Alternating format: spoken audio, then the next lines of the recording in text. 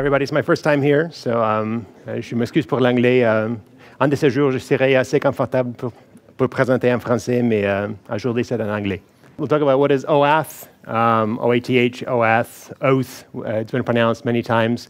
We'll talk about what is HOTP, or how it's different from TOTP. We'll talk about what's Totpcgi's raison d'être. Why not just use PAM Oath or PAM Google Authenticator or many other things? Why not use Duo, Ubiserve, LinOTP, etc.? And we'll talk about the main goals. So who am I? I've been a programmer since 1995, which is not that very long time. I used to work for McGill. I was head of the web group at McGill University. I was a Python programmer since 2002, and Linux administrator since 1998. I worked at Duke University Physics, and I co-wrote Yum. I helped out with the creation of Yum. I'm part of the Linux Foundation IT team. I've been working on Linux Foundation since 2011 in November. Main reason why they hired me is because I used to work for IT security at McGill University, and after sad events of September 2011, they were looking for somebody with a bit more security expertise to join the Linux Foundation team. And I'm interested in web and Linux security, and I'm also interested in social engineering. For example, if you have a Russian name and you speak with a heavy Russian accent that you present on security topics, people think you are actually much better than you are. So I don't use it very often because actually most of my adult life has been in the US and Canada. So what is OATH? OATH, not to be confused with OAUTH. Which is something completely entirely separate. OATH stands for Open Standard for Authentication with an N. OAUTH stands for Open Standard for Authorization.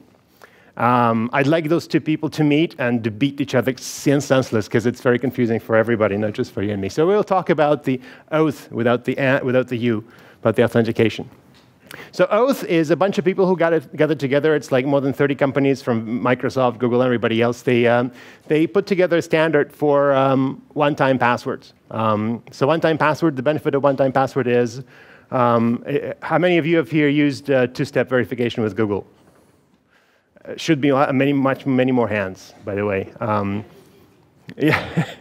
So it's basically the mechanism behind it.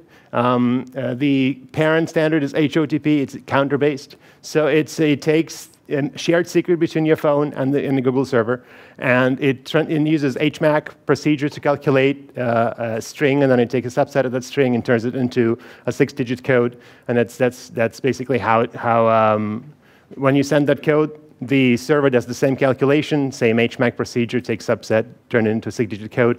If those codes are the same, that's how it knows that you have the device with the same pre-shared secret. TOTP is a subset of it. It's instead of taking a counter, so with HOTP, every time you authenticate, the server increments the counter by 1, and your client increments the counter by 1.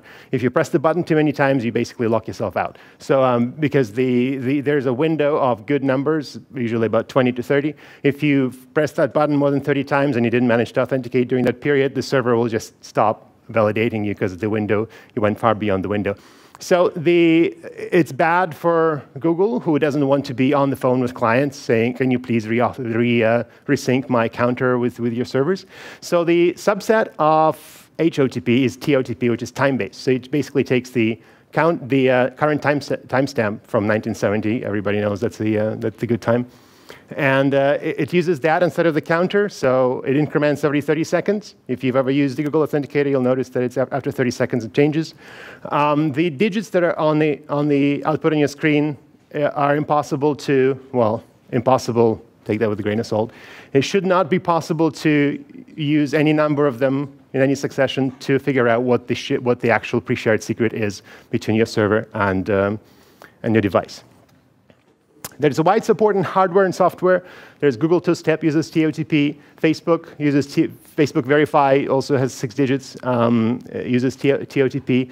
Microsoft even uses TOTP. There is HOTPs used in a number of devices. YubiKeys, if you've ever seen them, they're cute little devices. They're like this. They plug it into your laptop, and there's one big button on it that you press, and it actually acts like a keyboard and sends a set of keystrokes, which is really clever, I think. It's supported there. So why did we write Totpcgi? It's basically, actually, it's pronounced Tupcgi after Tupi and Bino.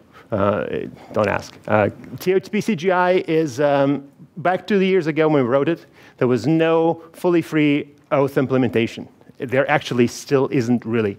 It's either non-free or non-libre or frequently both. It cannot be securely used across multiple systems. I'll talk about it in a bit later. There is Duo Security, which is the many people have actually used. It's cloud-based. You put all your eggs in the cloud basket there. It's non-free. There's a 10 users is free. Then you start paying prices. It doesn't scale very much, obviously, if you have over 100 users. There are a number of standalone PAM modules some of you may have investigated. There's a PAM Google Authenticator, which was the game in town 2 years ago when we started writing it. And PAM Google Authenticator is neat, but it cannot be used securely in more than one system. So the TP in the OTP part and the TOTP stands for one-time password. So if you can take the same digit and reuse it on a different server, that breaks the standard. So if you have PAM Google Authenticator installed in server 1 and server 2, and they have shared the same secret in both of them, an attacker can listen for you to authenticate to server 1, then reuse the same code in server 2, because they don't communicate with each other. They don't actually have any idea that server 2 doesn't know that this isn't already used once on server 1. There's a number of ways you can sort of game the system. You could put your secrets on an NFS partition, but don't do that because it then travels over the network in clear text, which is even worse. They don't have any provisioning. You can provision your Google Authenticator from command line, but it's basically it.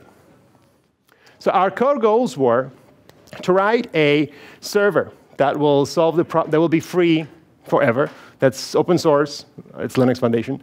That is open. That is pure Python, excluding some of the crypto libs that are non-essential features of it. It's simple. A lot of people get hung up on the CGI part and said, well, what is it, 1990? Well, the CGI is very fast. It is very simple, very well understood. The core of the entire library, the code that you call when you authenticate, when you submit that 6-digit code, fits in 900 lines of code, including comments. So it's extremely simple. There is a very, very small surface of attack. Surface of attack is an important aspect of the security library. Somebody actually asked me, why didn't you just write it in Django? And I just kind of laughed. So we gave it a lot of thought about the security. It runs as unprivileged user. That's another benefit of CGI. It can actually transition into its own SE Linux context. It relies on mutual server-client TLS authentication. We can complain about TLS and OpenSL and all those things all day long, but we still don't have anything better. So unfortunately, so when the client communicates with the server, both the client and the server mutually authenticate. So an attacker will need to first even steal your certificates and the key before they can actually even get to the application.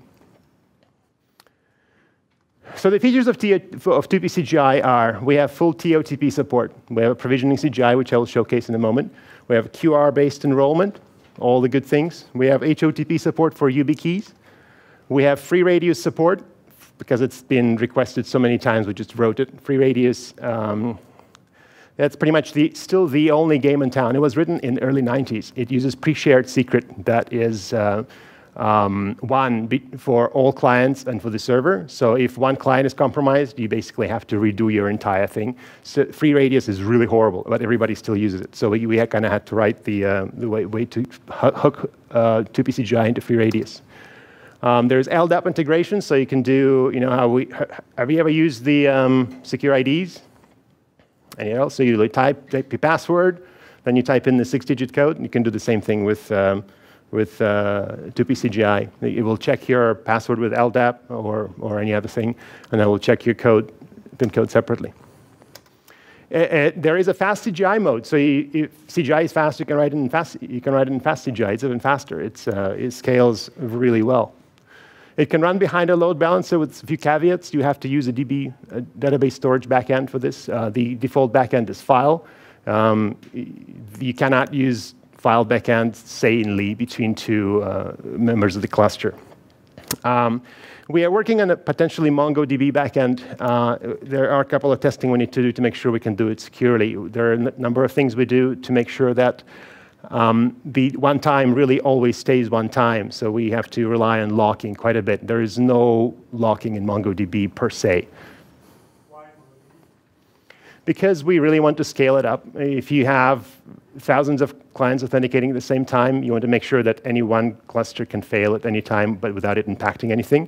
And you can already do it with a database storage backend. The state files that are written per user are actually JSON. So a JSON store that is master-master replication actually is an excellent idea. So we just want to make sure that we can we can work around the lack of locking in MongoDB. Almost actually, any JSON distributed server lacks locking for good reasons, but bad reasons for me.